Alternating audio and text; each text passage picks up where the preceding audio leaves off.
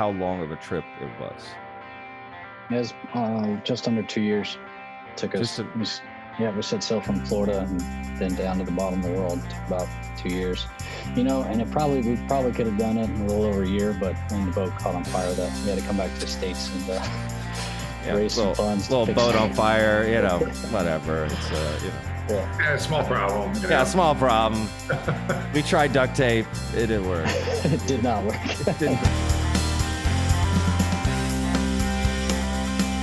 Welcome to the Lone Star Play Podcast. I'm your host, Patrick Scott Armstrong.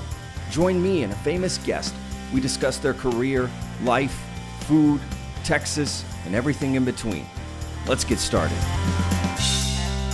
The Lone Star Play Podcast is produced by TexasRealFood.com.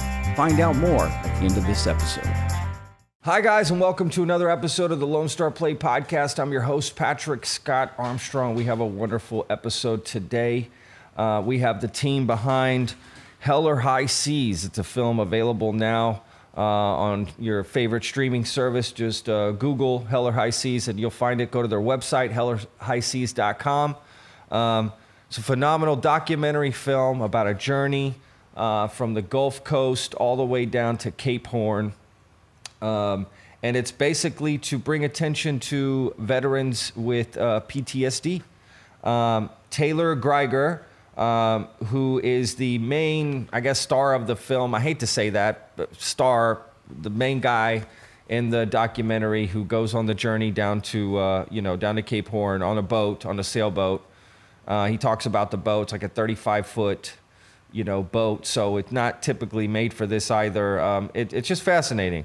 And Chayne Gregg, who's a producer on the film. So we talked to them about, the film and what it's about, what it's meant to be, veterans with PTSD. How can we bring more attention to it? What they're doing to bring more attention. And what they're bringing real solutions, y'all. Adventure therapy. Okay, if you've never heard of those two words put together before, now you have. Look it up, adventure therapy. And Hell or High Seas, it's what they do now. Again, it's a phenomenal film. Tell people about this film. If you know a veteran, this is for veterans, y'all. This episode is for veterans and about veterans. So if you know a veteran, have them listen to this podcast and check out that film. Okay, Taylor is a veteran of the Navy, and, he's just doing, quote unquote, God's work, if you will. I just can't tell you how wonderful the film is and how much I support it, how much we support it here at the podcast. So please, check it out, hellorhighseas.com. All right, and my conversation with Taylor and Chayne coming up here in just a moment. Real quick, just a word from our sponsor, Texas Real Food, because we got to keep the mics on. We'll be right back, y'all.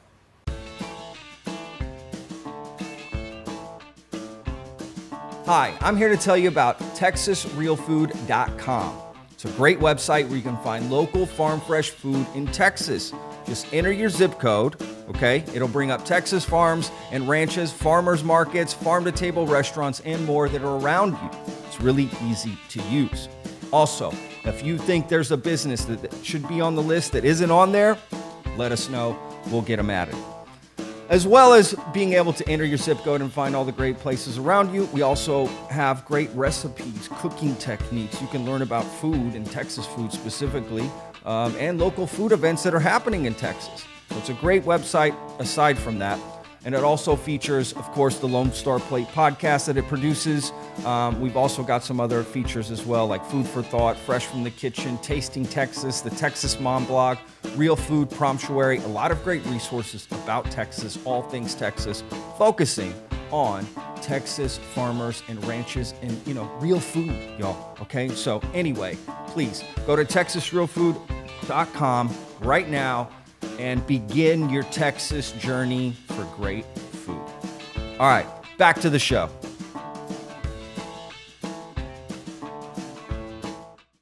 All right, guys, thank you so much for staying with us. We've got the interview coming up here in just a moment. I want to tell you real quick about our social media. Please follow us on Instagram, Facebook, TikTok. Just search the Lone Star Plate.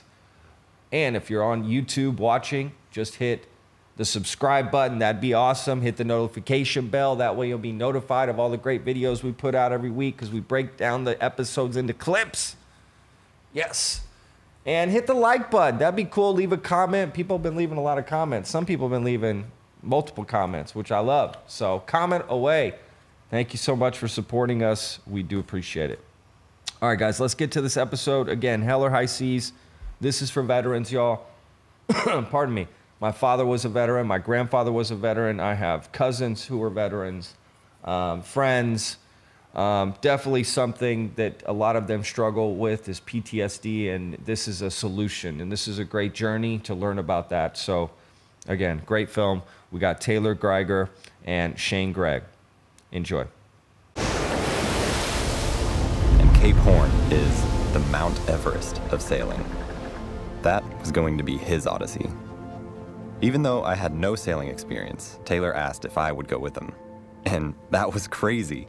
I had no idea what to expect, but I said yes. This had the potential to be the adventure of a lifetime.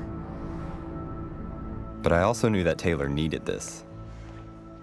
He'd been diagnosed with PTSD, and he was having a rough time transitioning out of the military. Taylor needed time and distance to help process his experiences in the Navy.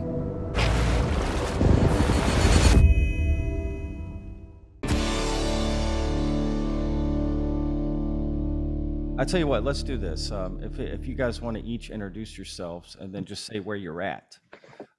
Taylor, we'll start with you. Cool. My name is Taylor Grieger, and I'm south of Houston in League City.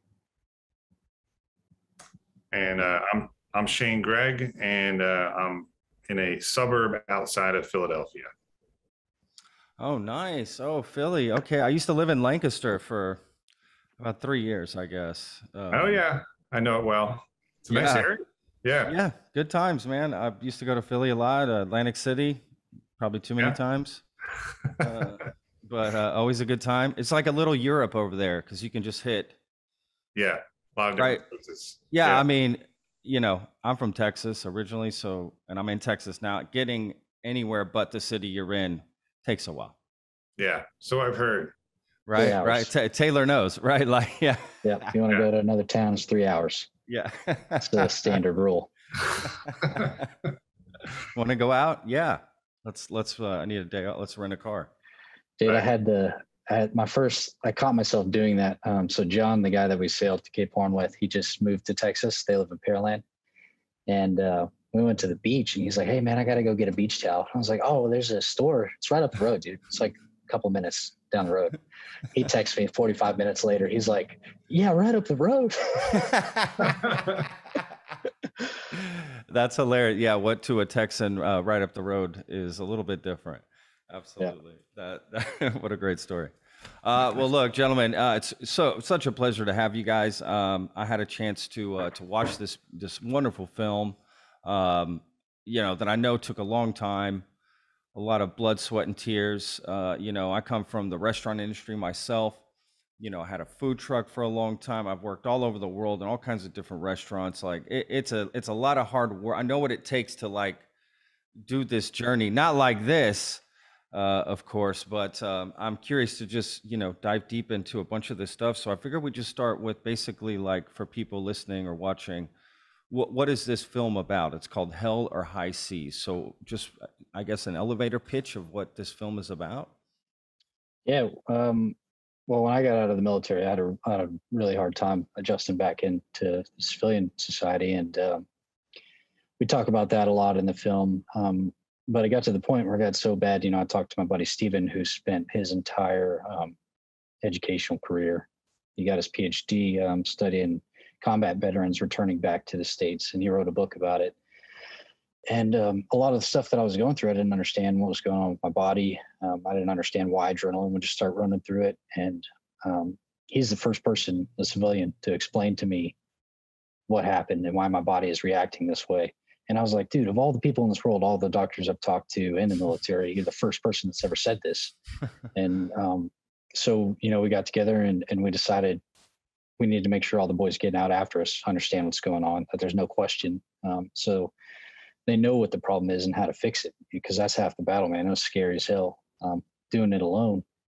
And we were like, well, what's the best way to reach anybody in the States? You know, how are we going to reach somebody sitting in Idaho or Wyoming alone that's been in pain for years? And we're like, well, this is really the first time in our history where we have a medium to do that, you know, through film. Guys came back from World War II and Vietnam, and they just went back alone out in the middle of the woods by themselves, you know, because that's what you want to do. Hell, that's what I still want to do today. But yeah, you can use film to reach people. And so we'd start making kind of YouTube videos to try and reach veterans. And, you know, we did start out with the intention of making a sort of documentary to show my experiences and how we worked through them. But we never thought it was going to happen, you know. That dream didn't become a reality till my boat caught on fire off the coast of Chile, and Steven flew home. And that's when he met Chayne and Glenn and the team there in Philadelphia. Saved the day. They did. Yep. Wow. Yeah, that's a wonderful part of the film as well. I guess, you know, spoilers will just, you know, right? I mean, you know. We can do a little spoilers, but we can't give away all the spoilers. Yeah, of course, exactly. Yes. Yeah, I mean, absolutely. There's not even enough time. It's a roller coaster ride of a film. I had no idea where it was going. When I watched it, I tried not to even, I think I barely even watched the trailer, because I like to go into something just nothing. Let me just experience this. And I felt like I was on the journey with y'all, to be honest with you. Like, okay, what's going to happen? You know, doesn't go down the way you think it is, but it goes down in the way it almost should have. Right? Do you sort of think that way, Taylor, looking back at this now? I know it's hard in retrospect, right, to look back. Yeah, it's funny that you say that. I mean, it's kind of a ironic joke that we have between us all now. You know, we all have these goals and things we set out for the film. But that's kind of one of the coolest things about this whole process is everything that we wanted to happen has not happened at all. At all. I mean, to the extent, like just that story. Yeah, for real, dude. Every time we're like, God, come on, please just save us this one time. And we would just get wrecked, you know, with all aspects of the film. And like I was talking about earlier, my boat caught on fire and we were sinking, you know, we were going to die. And that was probably one of the worst cases. Oh my God. And, but that led to us meeting Chayne and Glenn at Fresh Fly and turned it into this documentary. So, I mean, that's kind of happened over and over again with it. Even like the fundraising, trying to get the film out and do the screenings. That keeps happening today. Absolutely. Real quick, just for, you know, just so people know, this film came out limited release, right? In October 8th, am I correct? It sort of was released limited wise. How are people going to be able to see this, or how is that going to work? Are you doing these screenings? Is that sort of what you're implying? Yeah. We had a limited release in October in some theaters, and now it's available through streaming services.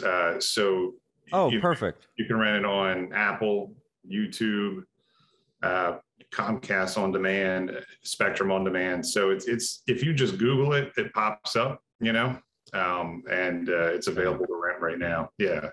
People can figure that stuff out, right? Yeah. They're smart. They know how to stream nowadays. They don't, you know what I mean? It's not like most it used people to be. Do. Most people, There are still some people that are like, where's the button on your website to watch the film? And it's like on the front page.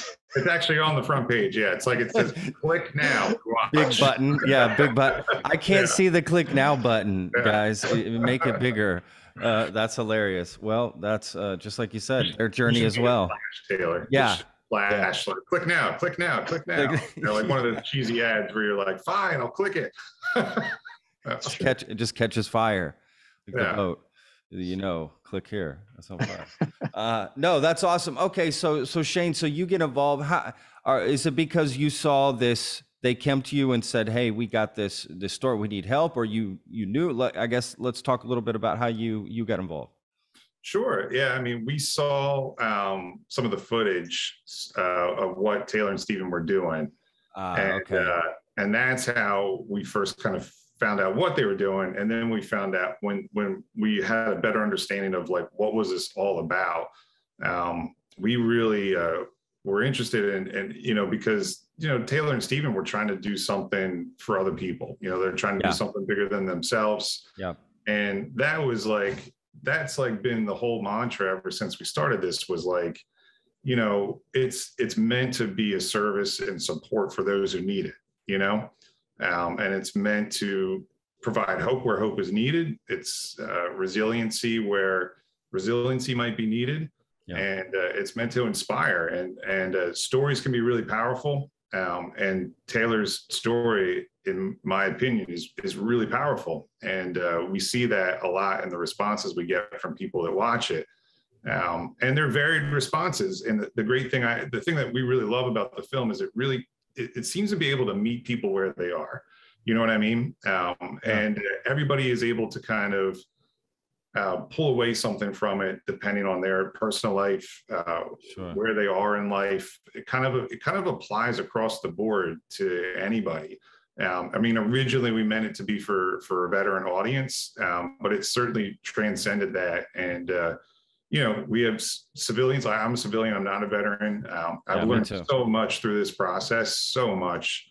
I'm just so much more grateful for, you know, the veterans of this country and what they've done and what they go through. And, you know, it's really cool to be part of something that is supporting that group, that community, you know? Absolutely. Of course. Do you have any family members that are, Chayne, that are? Yeah, actually, my dad is a Vietnam veteran.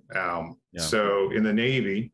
And interestingly enough, like, we very rarely talked about that, if not like really ever. He just didn't talk about it. But since I've done the movie, we've had a couple conversations, and that's been really cool, man. You know, I just sit and listen. You know what I mean? There's nothing really to say, like, because I can't relate to his experiences, but I just hear what he has to say, and that's pretty cool. No, that's amazing. No, Taylor, was your family in the military as well? Is that sort of how you got into it? There's not a lot of people. My brother was in the Navy, and then my grandfather was in World War II. Yeah. That's pretty much it. Oh, wow. Okay. Yeah. So same sort of. My dad was in the Air Force, but he just sort of did the 4 years, and right after Vietnam, he got stationed in Alaska and some weird thing. He did not have a good experience. I mean, nothing crazy. I mean, he always supported the military, but he was just like, oh man, I was glad to get out of that. You know, get out of that. And kind of like Chayne said, you know, he never really wanted to talk about it, to be honest with you. He was like, he just never brought it up. Or his buddies, definitely had a lot of friends, right? It's always like, you know, somebody, you may not be a veteran yourself, but you know somebody, or your family or somebody, you know. I think that's why you can relate when you watch the film. You're just like, man, you either worked with a guy or you know, or a female or somebody, you know what I mean? Just somebody, and you can just relate so much. You know, I wanted to wait a little bit before we dove into really the heart of, you know, what this film's about, just sort of warm up with an appetizer, if you will, and move into, like, you know, about this depression that comes upon soldiers, you know, when they come back. You know, in the film you talk about go, go, go. And then it's like, stop, stop, stop, right? Everything is just a complete change of, you know, pace. You know, why do you think that not being able to overcome that change of pace is so hard? Like, because there's other, I don't know, sports players who, they get off the field and they go do this, you know, I don't know, maybe there's more to that too. You know, what is it about the military experience in and of itself? Yeah, that's a great question. The best way I can describe it is, let's say you work on a flight deck in the Navy, any job, chalk and chainers, refuelers, anything, doesn't have to be what I did. And you go on a 9-month deployment. Every time you're working on that flight deck, you're thinking you're going to die. You're constantly looking at propeller spinning and aircraft landing and shit breaking, fuel spilling. Is it going to catch fire? You're handling munitions all the time. Is that going to blow up on you? Yeah. But the big part is all the moving parts, like tractors running you over, or other aircraft running you over, getting your head chopped off by a propeller or rotors. So if you live like that for 9 months continuously, your adrenaline's been running that whole time. and cortisol has been pumping through your body that entire time. And cortisol is directly linked to reducing the surface area of your hippocampus. And your hippocampus is what controls your fight or flight reaction. So say you're in the Navy, I'm speaking to what I know. Say you're in the Navy for 10 years and you're living in that environment for 9-10 months every single year.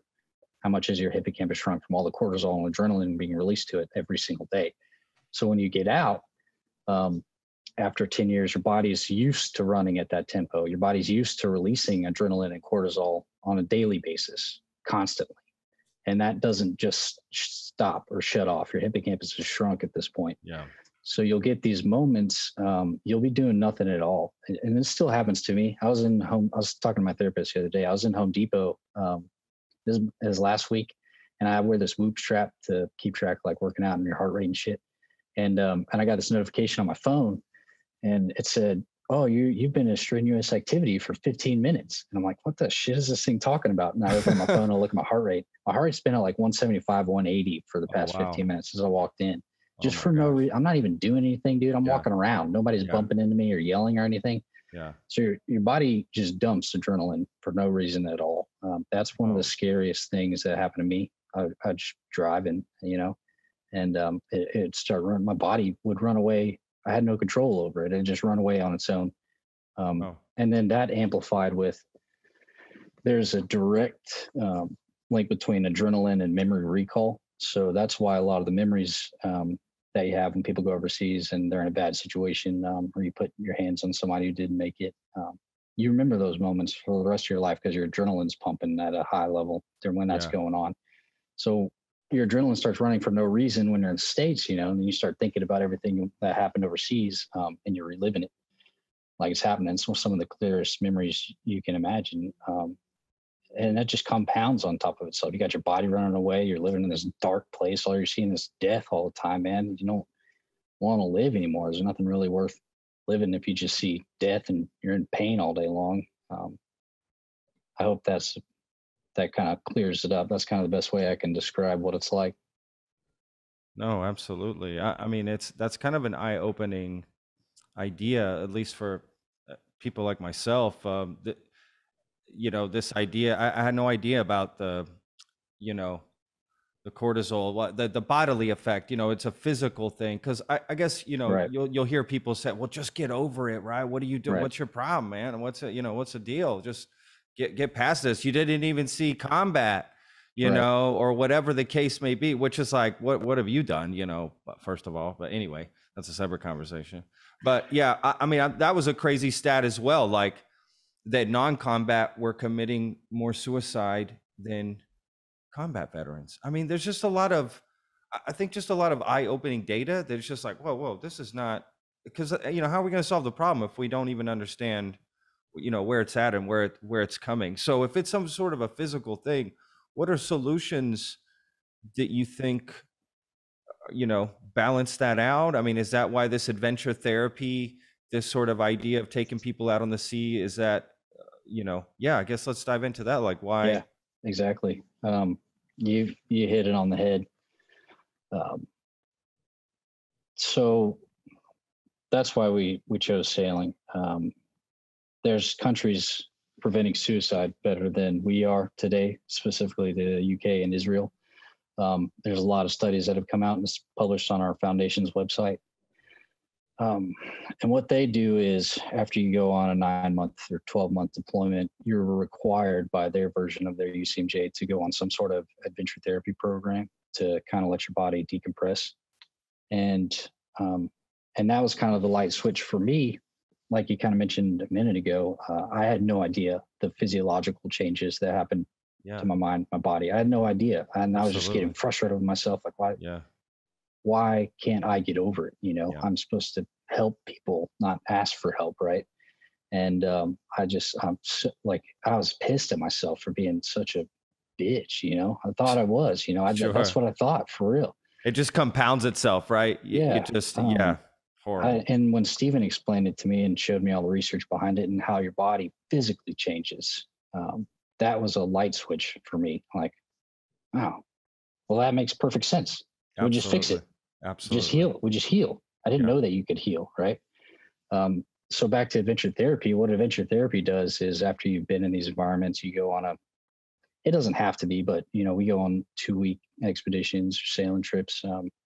And like what the UK does, they'll send their guys on hiking or kayaking trips, or they have a sailing one. Actually, you probably saw them in the film, the active duty guys we ran into in the Panama Canal. Oh, they were the first. Yep. So I knew Israel was doing it, but I didn't know the UK was doing it. Because they saw our Mission 22 flag flying on the boat, and they're like, "What the hell are you guys doing out here?" We talked about veteran suicide, and I was like, "What the heck are active duty guys in the UK Army doing out here on a sailboat in the Panama Canal?" Yeah, and they're like, well, we want to make sure, guys, you get blown up, you're taken care of physically when you come back, or you get shot, you're taken care of. But more importantly, we want to make sure all our guys are mentally stable when they come back and healthy to work. So a third of their unit at a time is required to go on an adventure therapy expedition for 2 weeks. And they go like from the lowest dude in the pole to their CO. Their CO is actually out on the boat. And I just thought, I was like, what does that do for like command morale? And you coming into work every day in the military, you've invested millions of dollars in these people to train them, and then you're taking care of them, the work that they commit, as opposed to in the States where, like my cycle, I was in for 6 years, and every single year I'd go on either 9. My longest one was 13 months every year. And I was burnt out at the end, dude. I couldn't do it anymore. Absolutely. Some guys do that for 20 years. So other countries have seen it, and there's a lot of research in our own country about how the body reacts to operating at that tempo for so long. And what adventure therapy does is you get in an environment with a group of people who've been through what you've been through, and you get your adrenaline running. But instead of cortisol being released thinking you're going to die, your endorphins are released along with that adrenaline. So when your adrenaline starts running and you have, your memory recall, instead of seeing the darkest, deadliest moments of your life, you're seeing the most beautiful things you've ever seen in the world. It's giving you that reason to want to live again. And also it helps regrow your hippocampus. It's been shown to regrow your hippocampus, releasing endorphins and adrenaline in a healthy environment, and talking about what you went through. If you want to, you don't have to. Most people just come out and want to feel alive again, because you just live in this dark place, and you come out there and you see how beautiful the world is again. It makes you want to live again. So the other studies have shown that your hippocampus can actually regrow, and your body can handle those emotions again. That's what adventure therapy does. That's what it heals. And it works, man. It works. We've been running AMOD, our foundation, for 2 years. We've sailed 56 guys this last year. All of them are still alive, which is freaking awesome. We're doing that down here on the Texas coast. We're seeing it work firsthand. And then when we go do these screenings around the country, Chayne's seen it several times. People will come up and talk about how they feel alive again when they get out and get with another group of guys. So that is the concept behind adventure therapy, and that I preach it. I preach it as a cure. You don't really need a pill to do it as long as you manage it. And that's what other people think is PTSD is just going to go away with a pill or something. Yeah. And PTSD just stops. Yeah. I mean, I got out in 2016. I still have my issues, but the difference is I know how to manage my body. Like I'll have to go sail. I'll have to get outside with a group of guys, at least a couple months, once a month. But even Samantha, my better half, she'll be like, I don't think you're doing too good. You need to get out. Just go sail for a couple of days. I'm like, You're right. Yeah. I'm going. Absolutely. No, it's good that you see it, and then it's good that you do it. Right. That's really, it's just seeing it like that. And I guess even from a soldier's perspective, you could even, just seeing, showing it to him that way. Right. I'm sure that's part of it. It's like, here it is. This is what we're going to do. This is going to take care of it. Let's do this. Let's move forward with it. Chayne, I'm curious if when, you joined on, was the adventure therapy, was this all a part of it still, or that came on later on in the project? Yeah, actually, well, for me, I don't know, maybe not for Taylor as much. It definitely kind of came on a little bit later, I thought, but in like a really cool way, because I think what the film does is kind of like completes the circle. You know what I mean? Where we talk about something that, we talk about the issue or issues, We talk about, and then we talk about, how that comes about. And then we take it all the way back around and say, well, here's some solutions, and then here's that solution in action, right? So Taylor's foundation, AMOD, is like a practical, tangible solution that he's now doing. So, I mean, I think that like, it's pretty great because, we've kind of come full circle, like I said, and now, it gives us something to really talk about too when we do these screenings. Like, hey, sailing might not be for everybody, right? But you could do, there's so many of them now, man. There's horsebacking or horseback riding. There's adrenaline rush, NASCAR stuff. There's biking, there's snow skiing, there's mountain climbing, there's ice mountain climbing. You know what I mean? Like anything you can think of that's like outdoors adventure related, there's a program for that, So, wow. While that's great, at the same time, like it also says to me, like there's a huge need there, Sure. Those organizations don't exist unless there's a need for them, And so I think, we just have like a long way to go still, and it's still, I think there's still like a lot of education that's needed. Like, Taylor, we heard a few times from people like, well, I'm not sure like how much more like awareness we need about PTS or veteran suicide. And it's like, dude, I think maybe a lot because who has the balls to say that? Well, you don't want me to say what I mean? Oh my God. I mean, who in the world? I mean, even if I had that thought, I'd keep it to myself. That person is not, I mean, no offense. I'm sorry. That was just my first reaction. Like, you know what? We've heard about suicide enough. What? That was actually from one of our congressmen here in Texas that we talked to. Yeah. Oh, congressman. Love congressman. It's tough, man. And, and even like when we started doing like, when the movie came out and we were trying to do some PR work and, like, can we do some screenings? Do people want to review it? And, we even got feedback of like, well, it's veteran suicide is like depressing. So maybe we don't really want to do anything about this. And it's like, well, all right, but it's a real thing now. Like, I mean, like we're not making it up, So this is crazy. It's like, all right, well, it's hard to hear, but it's true, And so don't we think that we should be more aware of what our men and women who serve for us might go through? It's not to like apply like blanket coverage that like everybody struggles with PTSD, right? Sure. Some do. And so we should just, as like a civilian, I feel like it's partly like my responsibility to understand that to an extent, or at least as best as I can. And so I think the movie is trying to do a little bit of that too.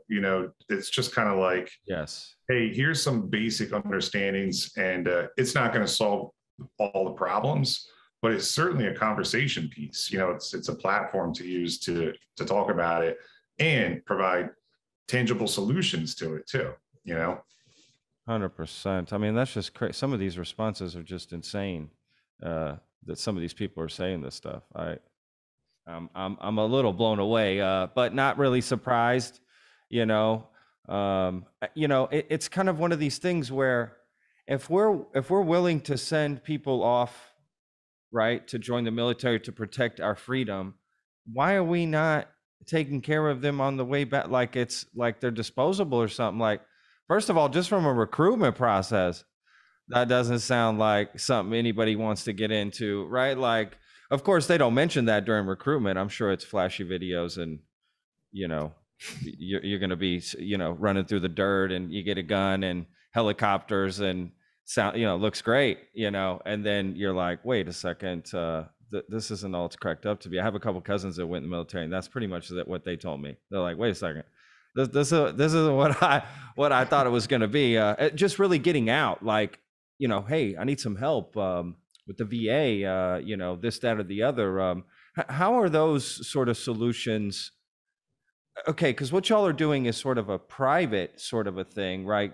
Doing this for anybody, I know, realize that, but like, how do you get like politicians involved to really start to make laws that make some of this, because with the VA and with the military, make it some sort of like thing that the UK has, right? Where it's like this mandatory thing. How does that happen? Yeah, that's a great question. I've spent a lot of days at sea pretty pissed off at what's going on. And then when I came back to the States and started doing all the screenings with Chayne and the team, I realized a lot of people don't know. A lot of people that represent our communities don't understand. Like, they understand that you go overseas to protect the country and you come back and you have a hard time. You know, veterans are killing themselves. Yeah. A lot of them don't know why. You know, they don't. And if you don't know why veterans are killing themselves, then you're never going to propose a solution. That's one of our biggest things with this film. We hope to do is, if we can get enough people to see it, especially people that represent our communities, and they understand when we bring to the table, hey, this is what other countries are doing. You know, they're focusing on preventing suicide, on keeping guys healthy before they get homeless, before they start killing themselves and taking drugs. You know, what happens if you keep people healthy before that happens? Yeah. When we bring that to the table, they're going to understand it, and they're going to say, hell yeah. I mean, you can't argue with that, you know?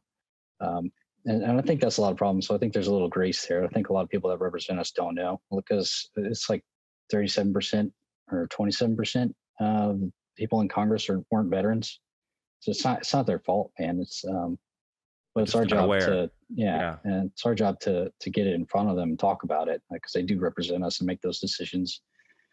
And they have the ability to rewrite the UCGA or implement a program in the United States that's funded by our government to make sure each veteran can go on an adventure therapy program. And it doesn't even have to be a government program. Like Chayne said, there's so many nonprofits that have popped up all over the country because veteran suicide is such a big freaking deal, dude. You can go to any major city in the States and there's an adventure therapy program there, guarantee it. Wow. We work with a lot of them. And like Chayne said, they haven't popped up because it's what you want to do. You know, I don't want to run a nonprofit, but I want my buddies to stop killing themselves. And that's kind of the mentality with all of these. Sure. So the government doesn't need to create a program. It's already made. There's already programs all over the country. All it has to do is fund and allow the time for people after their deployments to go to these programs. Yeah. That's a pretty simple fix, honestly. Just connecting some dots, right? And it'd be nice to like just hear, I don't know. I mean, I guess this is a tough thing to say, but like, it'd just be cool if like some of the politicians were like, I'll just use this movie as an example, you know, hey, maybe they don't love it, but at the same time, if like, you know, the governor of Texas, I don't know if he's listening, said like, hey, check out this film. This is a great resource to learn a little bit more about our, you know, the men and women who serve for us or who have served for us. Yeah. Great. You know what I mean? Now, you know, that's like a big statement if somebody would do something like that. And like, it doesn't have to be this movie. It could be something else, but like to really like speak out and start pointing people in different directions and say, hey, look at this program, check this out. I mean, maybe those things are happening a little bit, but it just doesn't seem like, it's almost like everybody's like afraid to like really like put themselves out there in some way, you know? Well, what if I do this or I say this and this happens, you know? Like, I don't know, just be nice to see like, I'm just saying it and check it out and here we go, you know? Yeah, simple support. Absolutely. Yeah, totally. No, totally understand that, Chayne. Absolutely. What's been the biggest struggle just from like trying to get this film distributed? You know, we have a distributor and they've been great. They've been helping us along. You know, one of the big obstacles that we face is that, you know, we're like truly like an independent film team. Yeah. You know, and the challenge that comes with that is that, you know, we don't have a big marketing budget, right? So these sorts of podcasts are really, really valuable to us because it enables us to reach another audience, right? And so we really rely heavily on people talking about the film. You know, we get that all the time. How can I help? And, you know, my kind of standard answer has become tell 3 people, right? You know, pick 3 people that you know. Absolutely. It's really easy. It doesn't cost any money, and ask them to watch the movie, you know, and then if they love it and they find some value in it and they feel that it's, you know, been educational or it's, you know, been impactful to their own life, ask them to do the same thing, you know? So it's, that's kind of like our biggest challenge is letting people know that it's available, right? And that there's some substance to it and it can, you know, it's more than just entertainment. I mean, we tried to make it entertaining for obvious reasons, Sure. you know, so it's enjoyable to watch and it's cool and fun, exciting. But there's the other component is that it's also serving a purpose too. Absolutely. No, it's a phenomenal film. It really is. It's a phenomenal film. It's well made. It's well put together. The story's there. You can find something to relate to it. Yeah, it's a wonderful film. It really, really is. I see a lot of documentaries. Those are like the hottest things to watch nowadays, right, on TV. Like, who hasn't seen a bunch of? No, this is a solid one, y'all, for sure. I've already told lots of people about the film. I mean, without a doubt, that was, and definitely people I know that are veterans who are struggle with PTSD. I was like, man, y'all got to find out about this. Y'all, you know, got to look into this. Did you know that there's something like this that you could do? You know what I mean? I think that is such a big factor. It's just awareness of, you know, didn't even know this was available. You know, that sort of thing. So yeah, spreading the word, for sure. So how is everything going with the adventure therapy and that side of it? It's good, man. Yeah, we started in 2020, right before COVID started, and that kind of put a halt on getting people on a boat. You know, if you get 8 people on a boat right when everybody's getting COVID, that doesn't work out well. So this last year, 2021, was the first year we ran all year, and it was awesome. It was awesome. We finished off the year doing the Harvest Moon Regatta. It's a race from Galveston to Corpus Christi. And we had guys from all over the country. We had from New York, Washington, Oklahoma, and then Texas. So, I mean, that was cool. From all different backgrounds too. You know, we had a 46 pilot in the Army, a couple mechanics and Marines, and one guy was in the Air Force. I didn't really ask him what he did though. I'm just kidding, man. He's a cool dude. He worked on the flight line. And I had another guy that drove a tank in the Army. So wow, yeah, it's they awesome. must make friends really too, right? Like, oh, dude, amongst themselves. It's instant, man. Being back in that environment, it's like nobody knows each other, never even heard of each other before. And most of the time on these sales, I don't even say anything. I don't really talk. All the guys just start talking. And women, we've done several women veteran sales, and then women will come on our other sales as well. But they'll all talk the whole time. You know, there's just things that when you're sitting around a bunch of people that you don't have to say what you went through, you understand it. Yeah. There's a lot of things people can talk about that you don't at home. Yeah, it's really cool to see.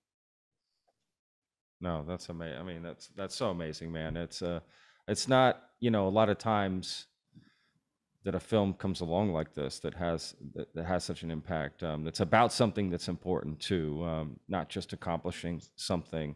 There was just something bigger there. I'm sure that was scary, you know, filming something and not knowing, you know, what you're actually going to make of it, with no real plan. I'm sure a lot of documentaries go through that. I've talked to other documentarians who, it's like, well, we're just filming. We think we know what's going to happen, but really we don't. So we're just covering our bases and, you know, hoping we get something by the end of it. You know, we'll put it all together at the end. That's got to be like terrifying in and of itself. Like there's one scene in the movie, you know, quick, you know, little action scene to give people a teaser where you're like climbing up this, I almost said a pole. I know it's not a pole. The ship, the mast of the ship. And that you know, Steven he's right. Steven, he's over there with the camera filming. Yeah. I'm just thinking, you got to do that on top of this in a storm. You know, like just make it even harder, like on yourselves. Like I love it. It's crazy. That's cool. It was difficult. Oh, absolutely. Well, I know this will probably be hard to say, but you know, if you had to say what was the hardest part of that trip, first of all, let's say how long of a trip it was. It was just under 2 years. Took us. We set sail from Florida and then down to the bottom of the world. Took about 2 years. You know, and we probably could have done it in a little over a year, but when the boat caught on fire, that we had to come back to the States and raise some funds. Little boat on fire, you know, whatever. It's you know. Yeah, small problem. You know? Yeah, small problem. We tried duct tape. It didn't work. It did not work. It did not work. Yeah, a little under 2 years. So the hardest part, I still think about it today, was whenever John and Stephen flew back to the States. I mean, that was a really hard decision.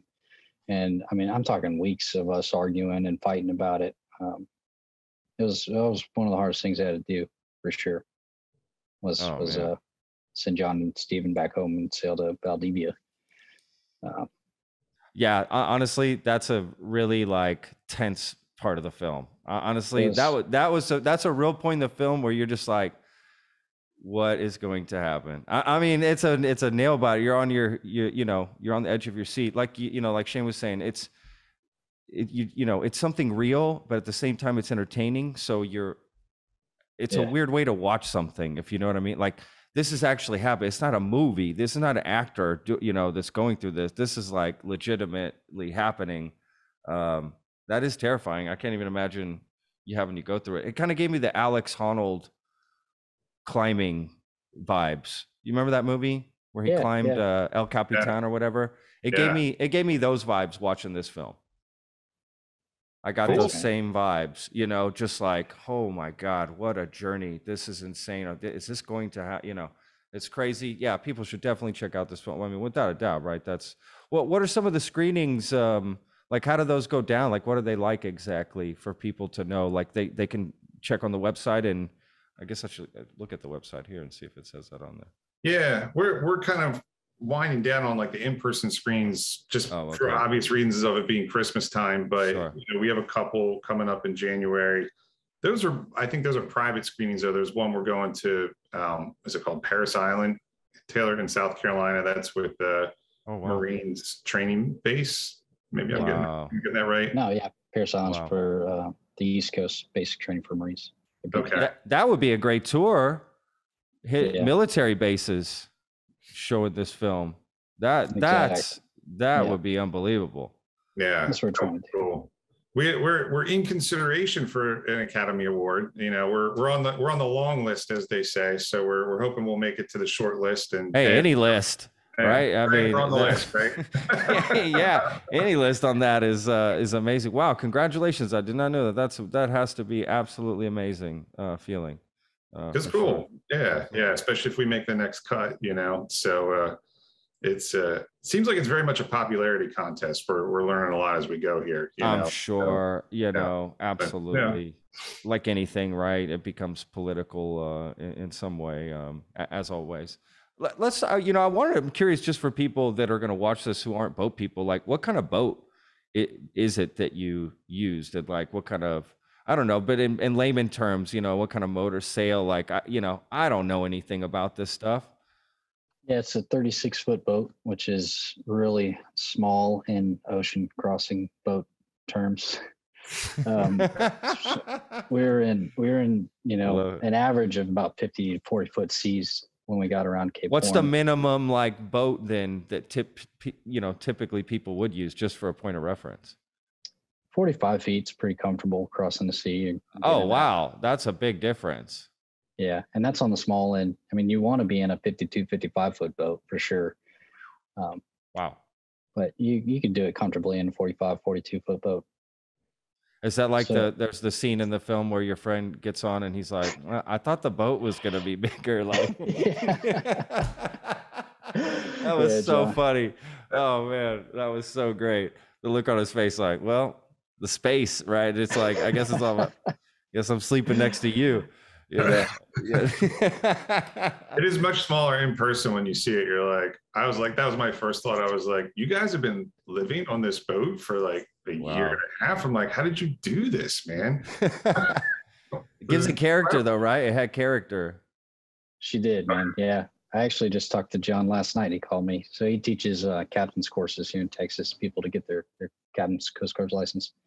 And he called me. I was like, dude, I was thinking about the old lady today, man. I miss her. I was great like, name I know. too. What a great name. So good. So yeah, good. We definitely miss her. None of us will go sail down there again on a fiberglass boat, though. That's for sure. Ran into too much ice. Yeah. Too much ice. Yeah. Yeah. Some of the adventures y'all go on are quite amazing. I'll leave it at that. So is the boat is not around then? No, she's still down in Patagonia. Oh, but she's still afloat, as they say. Is that the right nautical term? I don't know. Yeah, man. Yeah. If we learned anything from that trip, it's how to keep a boat above water, and we had a lot of practice with that. Definitely, man. I mean, it's leaking. It's, there's water. Y'all are pushing, but I guess that's how boats are. I mean, I guess things just float. It takes a lot to get the boat down. Is that really, I don't know. Yeah, that's a good thing. Nobody's asked that before in my interview. So I had two rescues we got called out on. Both of them were for an abandoned sailboat, and that was the biggest lesson I took getting into sailing. The first sailboat I got on and got the log, and nobody was on it. And turns out those people abandoned ship in a storm. They jumped in the water because they thought the ship was going to sink. And what a horrible feeling. Yeah. And then we found that boat out there floating, still going strong, dude, on its own. Sure. And then the other one, they abandoned ship. They actually died, but nobody was on that ship. They died like 4 months earlier in a pretty bad storm. After they abandoned ship, they drowned. And dude, I've always thought about that. It's like, that's the first thing I teach people whenever I take them sailing and stuff is, if you're in a storm, don't leave a ship. Don't abandon ship. I'm like, we've seen it so many times. People jump overboard and then the boat just doesn't sink, just keeps on going. Boats are pretty hard to sink. You got to be in really big seas and something's really got to be wrong with your boat. So you always hold on to the last moment. The amount of work we did on the old lady is abnormal for cruising, for sailing. You shouldn't have to do that much. Like you should do regular maintenance, like, changing oil and seals and sewing sails, but you should never have to repair like a transmission in the middle of the sea in 30-foot seas. That shouldn't happen. Oh, I can't even I can't even imagine. It's not a good. Yeah, I mean, that sounds like the worst possible position to be in, right? Like, it's not a good representation of how sailing should be. Yeah. But it's about, if people are thinking about going sailing, they can watch the film, and that's about worst case, if they're wondering what worst case could be. I love how you mentioned also like YouTube. You learned a lot just watching YouTube, how to get, how many people watch YouTube and do these sorts of adventures, It's crazy. Yeah. I freaking love YouTube, dude. Today, one of the guys that sails with us at AMOD, he was over here at my house today. And we were like, can you imagine if we learned from YouTube when we were like 13, where we would be today? Like if you were watching hours of investing videos or hours of building stuff, it'd be like a master craftsman investor right now, Absolutely. Yeah. Didn't have YouTube. Absolutely, man. What would I have done with my G.I. Joes back in the day? You know what I mean? My gosh, would have been a different childhood. Yeah. It's weird to be part of the transition, right? To be that generation that's like had a little bit of both, because I'm not all like, oh, my phone, I don't know how to use it. I'm not that ridiculous. I know how to use a smartphone. No, I can't do everything on it, but I can make phone calls and stuff. It's supposed to make you smarter, right? Isn't that the whole point of the smartphone? It's supposed to make you smarter? I don't think that's really what happens. Seems like it's doing a lot of thinking for us. Yeah. Hey, I'm okay with that. Speaking of like automation, it's almost a solution for some of the military stuff too. That you're talking about people working in some of these crazy environments that maybe shouldn't have to be, working these sort of jobs. We should find a way to automate that some way. It's got to be absolutely terrifying to just throw people into that and scoop them out and be like, okay, go tow trucks now. It's like, right. It's like it's just mind blowing to me how, and I'm guilty of it myself. I have to admit, what am I doing about it? Essentially, I think knowing what to do, I think there's a lot of people like myself who didn't realize it was such a big problem, or did, but just don't think about it on a daily basis and are happy to once it's presented, right? Yeah, absolutely. Let's do something about this. I think your film is a great tool that people can use, which I'm going to spread. Absolutely. It's a great message. It's a great solution, honestly, because it also continues. The Hell or High Sea Stories continues past the film. what's also great about it. It could be even a great television show, right? Just every episode, it's a new person on a new adventure, a new veteran, overcoming backstory. Discovery Plus, are you listening? Yeah, I mean, absolutely. Discovery. Right? Discovery. Are they the best? Absolutely. I don't know. Yeah, I mean, it would be a phenomenal show because you have, right? Everyone loves these, like the crab fishing and the ice trucking and right, all these like crazy shows. So you make one that has this like real purpose behind it. I mean, you're actually making a change and really helping people that actually need it. And then those people go back, right? That's, I guess we'll kind of end on this. We'll kind of end it, through this. Don't the people that come to these adventure therapies then go back and probably tell a few people, right, of their own experience of how it was and how it helped them, and now they're on the track to help other people? You think that happens? Yeah, it happens all the time. I see it all the time. Most of the people that we sail with are referrals. Somebody comes back and then they know another veteran in their community that's having a hard time, or what happens? This is pretty standard. Somebody's wife will reach out to a guy we've sailed with and be like, "Hey, my husband's not doing good at all. I don't know what to do or where he can go to get help. He's trying to go to the VA, he can't get in." And then he's like, "Actually, I was just with this group of guys sailing off the coast of Texas." And then we'll get that text message and then we'll bring them on, man. Or if we're already at sea or something, there's several other nonprofits we work with. One's horseback riding out in Brenham, Texas. Yeah, they'll take them out there for a couple days and ride and have campfire and hike. It's pretty cool. Oh my God, it sounds awesome. There's a lot of avenues for sure. Yeah. And people will definitely go back and make their community healthier. Yeah, absolutely. Right. It just plants a seed. Chayne, any final thoughts on that or anything else? Make sure I don't leave anything out or anything we want to highlight. Yeah, no, I mean, actually what Taylor just said is really great, I think, because it's like, that's exactly what the movie is supposed to be. I think you said it's like a tool or a resource, and that's what we like to think of it as, that it enables people to point them maybe in a direction.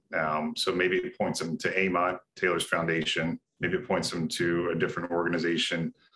You know what? And it doesn't have to be an organization, it could simply just be like, a friend reaching out to a friend. Hey, how's it going? Like that's the thing that I've learned through this is like, you don't have to like always like say the right thing. You just have to be present. Sometimes people will say like, well, what do? I don't know what to do. Where do I go? What will I say? And I just say like, just show up, you're here right now. You're at the screening, just show up, like you just have to be present. And that's really it, so I don't know. It's not a big leap to like get involved and to be an asset to the, our community in general, wherever you are, I'm here in Philly. It's super easy to do it. My family's in rural Chester County, not hard for them either. So it's, you don't really have to be anywhere specific. Anybody can have, I think everybody can play a part if they choose to, put it that way. Absolutely. And I think people want to, are happy to. Again, you either know somebody or you were in the military yourself, or you know somebody that knows somebody or your family or something. I mean, that, it would help in some way. So no, my best to you guys. I know you guys have a lot going on to promote the film and just, the other stuff that's going on with Hell or High Seas. So we'll obviously promote this. I'll be pushing this myself just personally to anybody and everybody. It is a great, just a great thing y'all are doing, man. My hat's off to y'all. And I know it's just quite a journey, Taylor, that you went on, and can't imagine. I'm sure it'll stick with you for a long time, help you grow as well. And, the fact that you're spreading the love and wanting to help other people is amazing, man, because a lot of people just don't live life like that, right? So that's a great thing. You already did service for the country, and like you don't stop. It's in you. It must be in you. Must be in you to serve other people, like serve your community and serve humanity, man. That's a powerful thing to have inside of you. So that's awesome, man. I'm jealous. I wish I had that. I think you do. I think it's a Texas thing, dude. I don't think it's me, It's freaking hot as hell down here, and then we get hit by hurricanes. Everybody takes care of each other. That's a good point, man. That's a good point. Well, appreciate your humility for sure. Definitely Texans looking out 100%, man. I'm all about that for sure. So, well, gentlemen, again, I do a separate intro too, so I'll make sure I'll mention all the website and all the other stuff. Don't worry about any of that. We'll put all the details in our description as well, and we'll be pushing this again. So again, cool. Thank you guys so much. We really appreciate the time.